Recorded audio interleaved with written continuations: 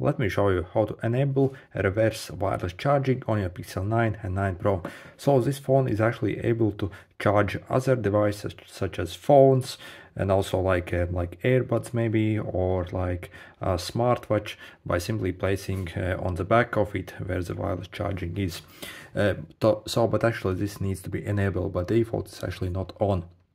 So we can swipe down, and in these quick menus you can actually get this battery share function. By default it's actually not here. We have to click this pencil thing over here and simply find basically this battery share over here, and then simply hold it and drag it up basically, and you can simply place it over here, and then simply let's click on that. As you can see, it gets enabled. Also, if we click and hold it, basically that icon, basically we can also disable it automatically when the phone reaches a certain percentage.